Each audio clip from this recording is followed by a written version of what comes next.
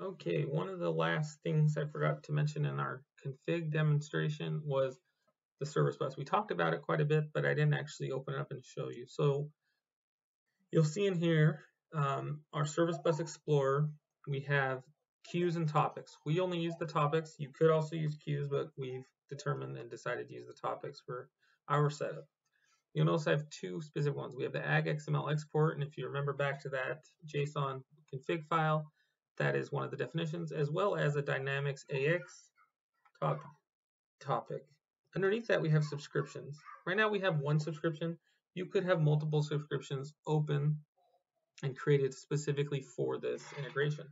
You might have additional subscriptions, and you'll notice it kind of looks like a newspaper, but you might have multiple subscriptions, for example, to send to specific customers or vendors or what have you. You can filter on these subscriptions to only have it, it'll read all the messages, but it'll only care about ones you specifically filter it down to and send it to that filtered person or entity. So this is kind of the setup of this. If you actually had Levridge custom code, we would definitely help in the initial setup of this, and then we would demonstrate and teach you how to monitor this as you go. On the left, this is going to be important as we demo, the 0 on the left is the message that's actually in the subscription processing. So if you had a bunch of messages coming in, you'd see a high number here kind of getting processed. As they get processed and they're successful, you'll just see this number go down. If it fails or something goes wrong, you will see a number in the middle become up, and that is called your dead letter. So you will see down here that we have our dead letter button, our refresh button, our purge DLQ, and our purge.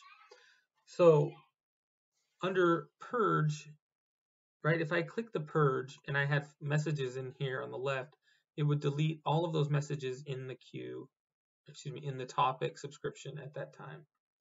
So that can be helpful if you're testing and you set up some messages, you don't want to wait for it, whatever. You can delete and purge all those messages. We don't recommend doing that in a live production, obviously, just because you would lose that data potentially if you purged it. On the purge dead letter queue, right, if you are having issues, something's going wrong, you come in here and you read that dead letter, find out what it is, and then once you've fixed it, you could resubmit the messages, resend the message overall from the actual source environment. And then if you want to clean those out, you would just purge those. So the messages, if I actually click the message button, it's going to try to say, hey, I just want to see, the top 10 right now. There's actually no messages, but I could change the quantity. Click OK, and you will see there's no messages, but you could open this message up and take a look at them. Very similar with the dead letter. You'd hit dead letter. How many do you want to see? See the top 10. There are no dead letters, but you would see the messages in here now.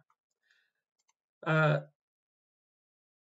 don't want to purge, sorry. And if I go back now, you have the refresh, disable, delete, update. So the buttons out of these, don't usually use these a whole lot, but on the refresh we use a lot. You can also hit F5 and it should refresh, and you can see down here refreshing every time I hit the F5 button to kind of see the messages start to process. So a lot of times the messages move so quickly you won't even see them, and they will just end up in the folder or in Dynamics. But sometimes, especially if you're first time doing the integration for the day or what have you, if Azure's starting up, it can take a second or two.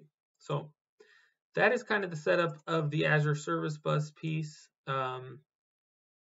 Again, and kind of the working functionality. Again, when you initially get the setup, we would definitely help on the initial setup and training on the maintenance and usage of this.